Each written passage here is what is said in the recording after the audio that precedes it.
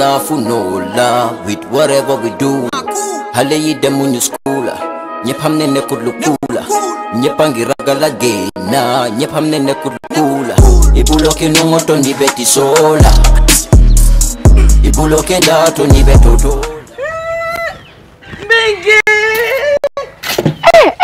Bege Congo. Lamin. Na. Lamin te jibe norin te nyame Lamin. Ka bona wulo kono. Wulo kono ñin tay mo Lamin. Pa bi lenki. Muna ngata afongole. Hayna. Ngata. Ngoto le. Fabrama. Mingi. Baba nyola. Ngoto le Fabrama. Namu jumara kan kuma ni ten. Fabrama. Jumara ndele bare muso. Lunda mana.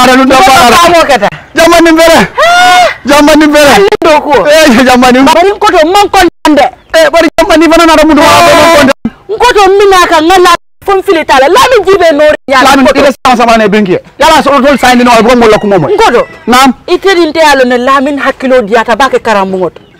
Anu santen ministry ko di ngole si suwo ko amanke ko do holi si bitun bagona de nga ko de namo balo ala na ko na karta bulo be damna ala nije ngoto nam ngoto mon kontan fere jamani mu nekata ite ka Lamin ki wulo ko no nyintay mon ko do fete malo Lamin nyande sila la be la moy kala karango jamani karamu be sorande ne ko fasita wulo ko nako karambu wol ma ni ko karambu wol soronda amanke ko holiday lem ngoto dini wonyanta sila la ala karango la moy yamen kaben fue man kontan andamande ala min kombo courant adan dal kombo ndo la jankara mol soro ndo kabe courant ma dal lo kombo e don dol fanena kara mol soro je kara mol Lamin adara lo nyino la aman tara fena sokon ala mu nekela Lamin ite fete malon ko lesino de ke kar radio to nga fine e ko yaani mo Lamin nga fine ya mu na fonye kabe mbina kan tambita nteri maning Fatu tambite la sukara ala dinni wol bebe siri be la moyka Faru danso am fana tambita jere ni subala la ngaje dinni wol be jet talanta nen kili waro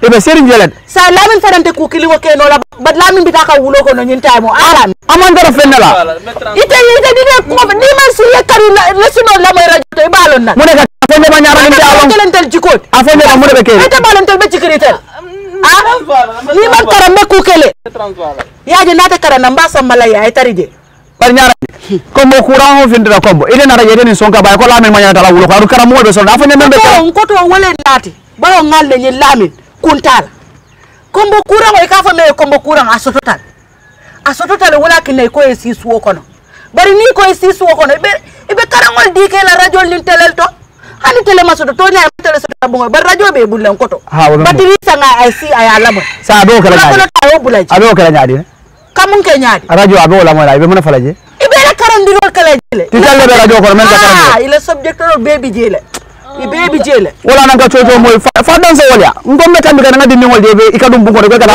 ma asototal de la mala laptalal ideal on ko inde every year second wala fourth muna ni ko di onde ko folle sinila ba ndele sinilo ne ba mbasa mba foke en koto wole fango yen wulindi yalo famo keta bat ñu fanam bulata ko ko don meyen nati jambi Lamin nyanta karana ndel beji ko be nyineka ya bulay kara wulo kono ta kilar ya bambalo yo be bulaje koto dinni ngoy si ayala le sino la moy radio wala ka kara mo man soro Lamin nyana ka si so na regular la sila le ayala le sino dale ko korno ko smalo kilar ya mo be ngala ko mo sa mi do ne ko mengi bruzo am ne ko la da ba rosa no bari woro radio ni abe je le baro ngamra do mande mbul jan dala nyara nyar woro ko fendi mo la ba rosa bara ku folo ajibe nori nya labi tamete mengi mun na de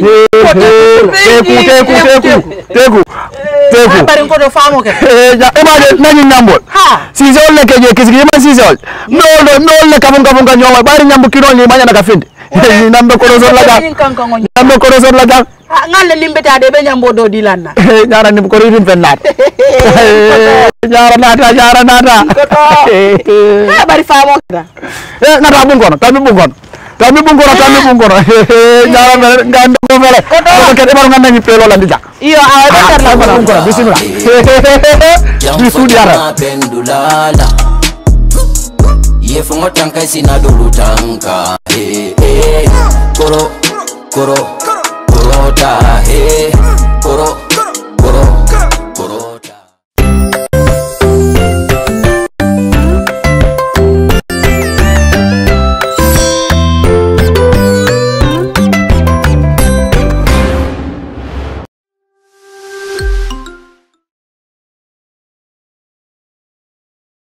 Hello everyone, welcome to lesson 11, history. This is the 11th lesson, history lesson. I am your presenter, Sheikh Tijan Sisi. I will take you through this topic. Our topic today is Christian missionary activities in the Gambia. Actually, we are looking at the 19th century, missionary activities in the 19th century. But if we want to understand the topic proper, we need to look at the starting of Christian missionary activities in the Gambia, way back to the 15th century when the Portuguese explorers first came to the Gambia. Christian missionary activities started with the coming of the early Portuguese explorers in the 15th century. For example, we have Diego Gomez built the first church, the San Domingo Church in Jufre, in the north bank of the river Gambia. This initial effort of spreading Christianity in the Gambia failed because the Portuguese were mainly interested in trade and exploration. If we are to trace the commencement of Christian missionary activities in the Gambia, we have to go back to the 15th century. Remember, the Portuguese were the first Europeans to visit the coast of the river Gambia, and not only the river Gambia, even in West Africa. Like in the Gambia, when they came, they named St. Andrews Island, Babu Island, Cabo, Santa Maria, which we have covered. In other places like Nigeria, they gave the name Lagos. In Ghana, they gave the name Elmina. In Sierra Leone, of course, they gave the name Sierra Leone. In Guinea-Bissau. So the Portuguese in West Africa, they were the first Europeans to reach the coast of West Africa. And even in other parts of Africa, they were the first because they were very good at navigation at that time. So when they came to the Gambia, Diego Gomez built the first church in the Gambia, known as the San Domingo Church. This church was very, very, very important in the history of not only the Gambia, but West Africa.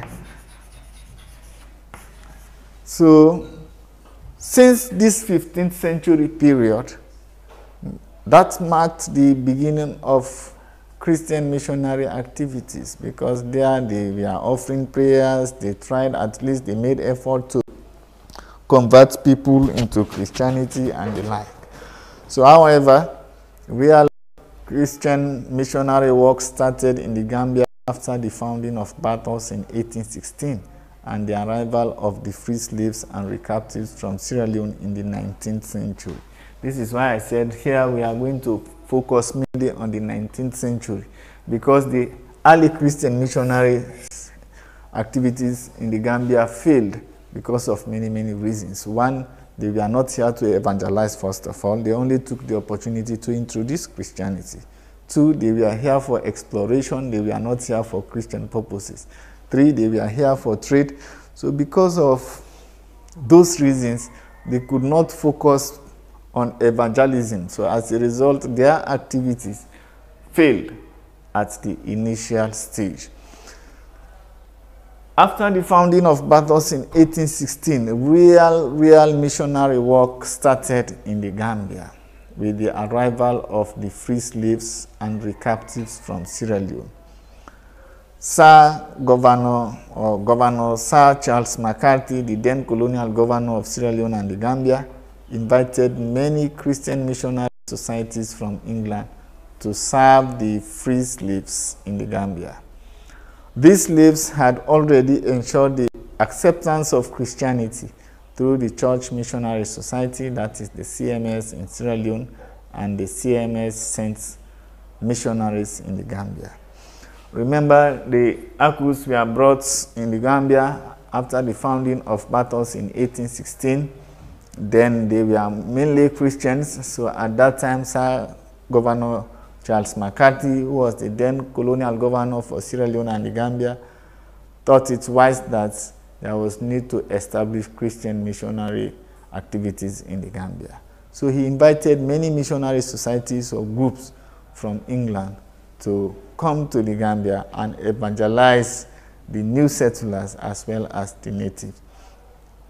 The first Christian missionary group to arrive in the Gambia was the Society of Friends, otherwise known as the Quakers. Of course, you have heard about the Quakers. They are very, very important in the history of the Gambia. They established schools all over the place, like the first school they established in Batos and Bakau. So they came in 1821.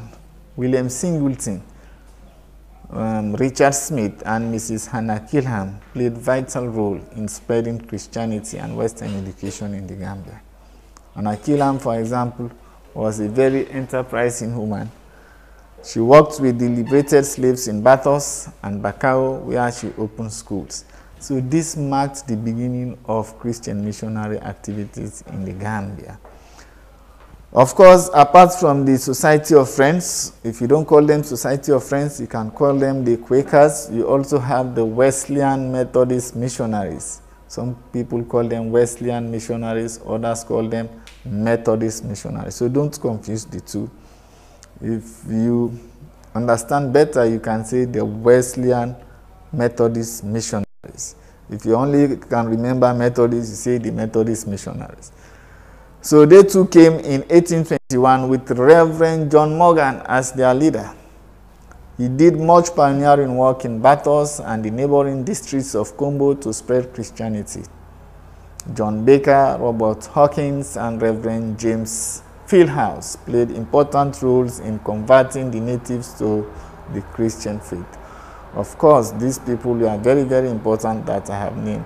Reverend Fieldhouse, for example, was the principal of Methodist Boys High School, which contributed greatly in translating the Bible into Wolof. Yeah, he was the first, one of the earliest schools established in the Gambia was what? Methodist Boys High School, as well as Methodist Girls High School. At that time, Reverend James Fieldhouse was one of the principals of those schools, and he was very, very instrumental in translating the Bible from English to Wolof to enable the settlers, especially those in Batos, to comprehend, to be able to read and understand the Bible. So apart from the Wesleyan missionaries or the Methodist missionaries, you also have the Roman Catholic fathers and sisters of St. Joseph's of Cluny in France, also came in the 19th century. They were also a very strong Christian body in the Gambia because they also played very, very important role in the Gambia. Their main aim was to convert the local people to Christianity. They established many schools. Sister Annie Maury Jovohi could be remembered for her role in education and the spread of Christianity in the Gambia. Of course, even today you will see that the Roman Catholics, they established many, many schools, which we shall talk about later. Actually, in the 19th century, these were the earliest Christian bodies that visited the Gambia. Once again, let me go over them. You have the Society of Friends or Quakers. You have the Wesleyan Methodist missionaries. You have the Roman Catholics. Of course, I forgot to mention the CMS, the Church Missionary Society, otherwise known as the Anglicans. They also visited the Gambia in the 19th century. Now let's look at the contributions of the Christian missionaries to the development of the Gambia. Of course, we have to give credit to the Christian missionaries for their noble role they did towards the development of the Gambia. The first contribution we should talk about in the Gambia about the Christian missionaries was the fact that they engaged on preaching the Bible and spreading Christianity in the Gambia. This was their primary objective to start with. They converted many people to Christianity. They built churches and translated the Bible into local languages like Wolof, Mandinka, and other related languages. Of course, that was a very formidable contribution of the Christian missionaries. The second contribution of the Christian missionaries was the fact that they engaged in the spread of Western education. Of course, we have to give them, if not 100%, as I hardly give 100%, but I will give them 99% because of their role in Western education. They established many schools where they taught children rudimentary mathematics, how to read, write, and speak English. The graduates from these schools worked in the civil service. Other vocational institutions were also open to teach young boys and girls skills like bricklaying, carpentry, masonry, sewing, cooking, etc., etc. So that was a very big contribution the Christian missionaries did in the area of education. Of course, they promoted Western civilization, the use of dress, the use of food, systems of marriages and architectural buildings, the way we build our houses today, and the way we dress, the food we eat, the systems of marriage by registry. All these were encouraged by the Christian missionaries in the Gambia. Christian missionaries also contributed to the development of agriculture. Of course, there also we have to give them big credits. This was done to substitute the slave trade. The missionaries introduced new crops and methods of farming. They set up experimental farms and plantations where new methods of cultivation of rice and groundnuts were learnt. In 1896, an agricultural school was opened in Abuko in the Kombo area. The school was closed down in 1911 due to an outbreak of yellow fever epidemic that killed most of the school instructions. But yet still we should give them credit in the area of agriculture because they taught people modern techniques of agriculture. They brought new seedlings and many other things. And this was done purposely to substitute the slave trade because they realized that there was need to replace the slave trade, and that's why they encourage agriculture. Of course, the legitimate trade.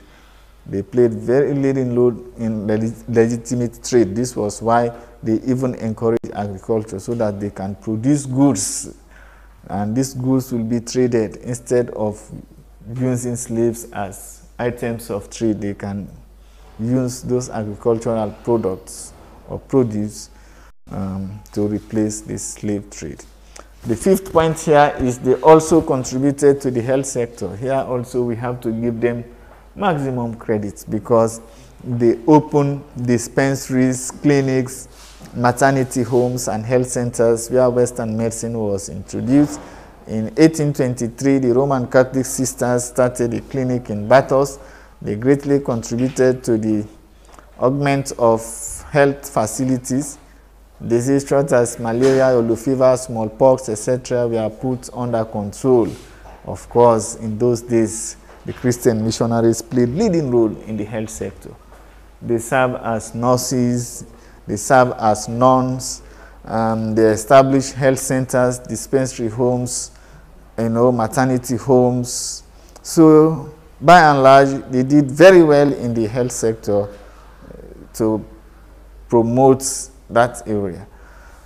Now I move forward to the problems encountered by the Christian missionaries in the Gambia, despite of their noble contributions in various areas, as I have said, in education, in religion, in the health, in agriculture, in trade. They encountered a lot of problems. A lot of problems. So some of these problems they encountered are, one major problem they faced by the Christian missionaries was lack of financial resources. They had limited funds to carry out their missions. This made it very difficult for them to accomplish their work in the Gambia because of financial reasons. Two, there was also the problem of inadequate number of Christian missionaries willing to work in the Gambia. Of course, at that time, it was not very easy. The Gambia or Africa was seen as the white man's grave. So not everyone was willing to come to the Gambia and work. A lot of yellow fever, malaria, and other diseases. So as a result of that, there was a shortage of Christian missionary personnel to work in the Gambia. They were plagued with tropical disease, as I have said. The outbreak of diseases led to the high death rates of missionaries in the Gambia. So not every missionary was willing to come to the Gambia and work. They could not easily adapt to the climate and harsh weather conditions in the Gambia. Islam was well rooted in many areas of the Gambia, and it was more accommodating as the religion allowed some of the traditional practices. This was a very big challenge the Christian missionaries faced in the Gambia. Before the coming of Christianity, Islam was already in the Gambia. Although you should take note that Christianity existed as a religion before Islam. But Islam reached the Gambia before Christianity. So, going back to history, Christianity first introduced in the Gambia in the 15th century. Islam was already here by the 7th century as a result of the trans-Saharan trade between the North Africans and the Western Sudanese states. So before the coming of Christianity, Islam had already rooted in the fabrics of the Gambian society. And besides, Islam accommodated some of the traditional practices of the people. Many people saw it that they should accept Islam because Islam is very close to their traditional practices, like polygamy, marrying more than one wife, or at least you can marry up to 4, whilst on the other hand, Christianity is only advocating for one man, one wife. 6, Christianity condemned traditional practices. Example, polygamy, secret societies, the use of charms, etc. This made many Gambians not to support them. Some of these practices, as I said, they are close to the customs and traditions of the people, like polygamy, secret societies.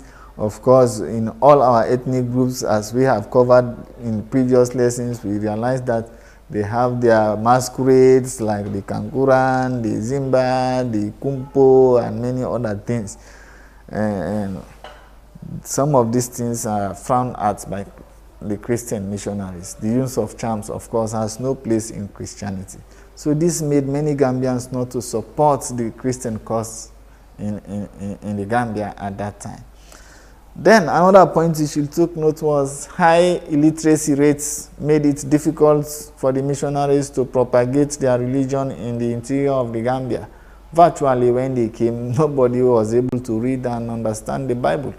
So it was not easy to transmit the message to the people. In fact, that made them to embark on mass education something by establishing missionary schools where children were taught how to read, write, and speak English language for them to be able to understand the Bible.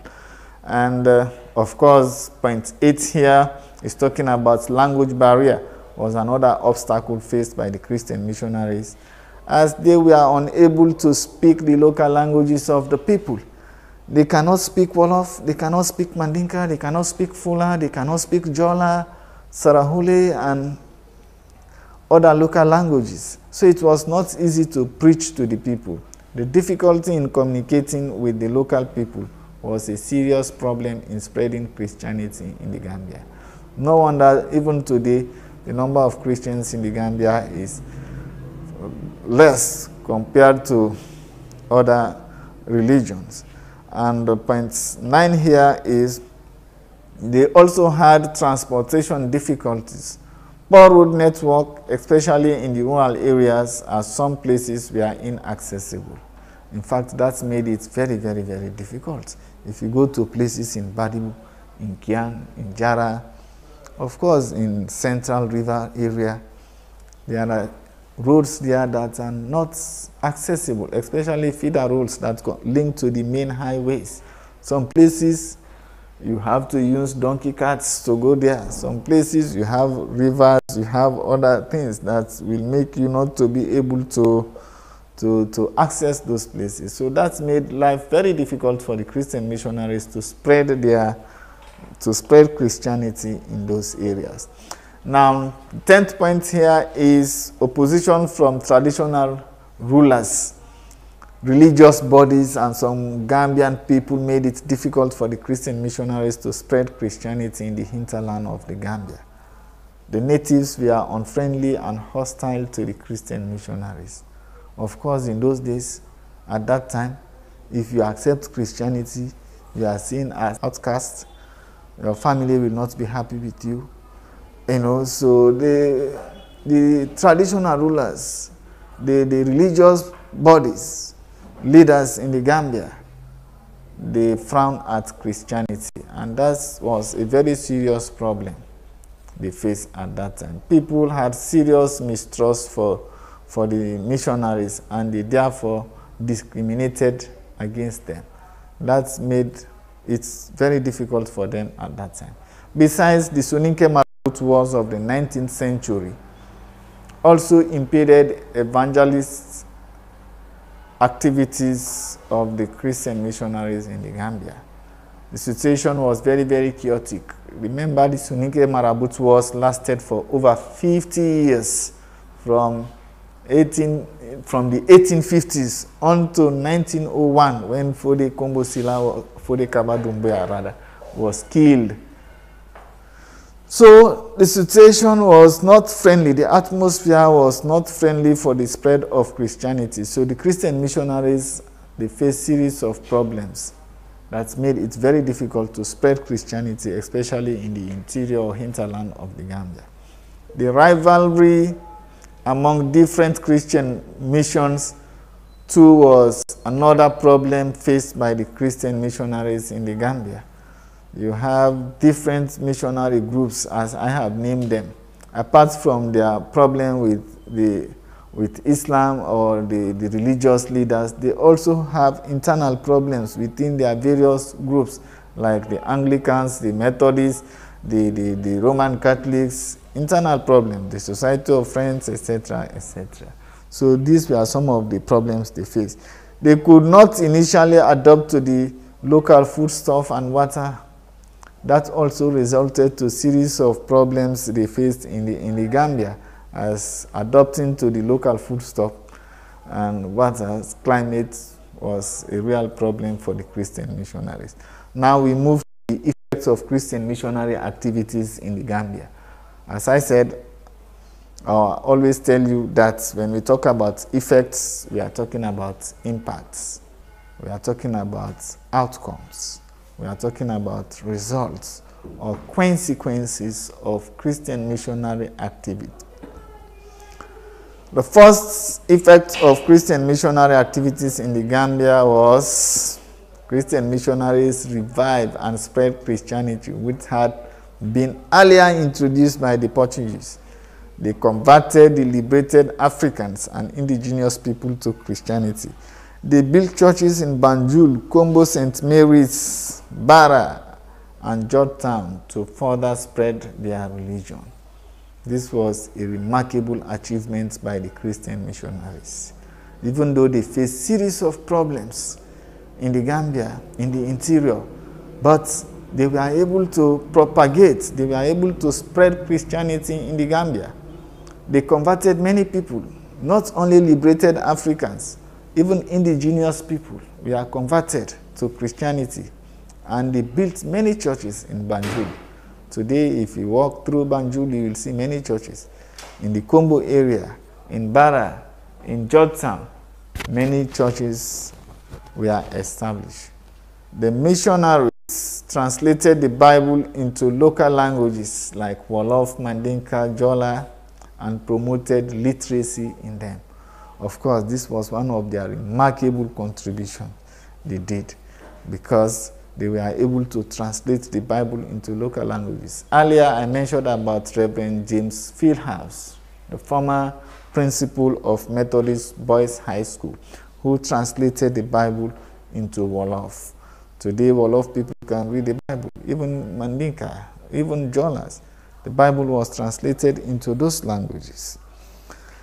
Point 3, the third impact. The Christian missionaries opened primary and high schools for boys and girls and taught them Western type of subjects like arithmetic and English language.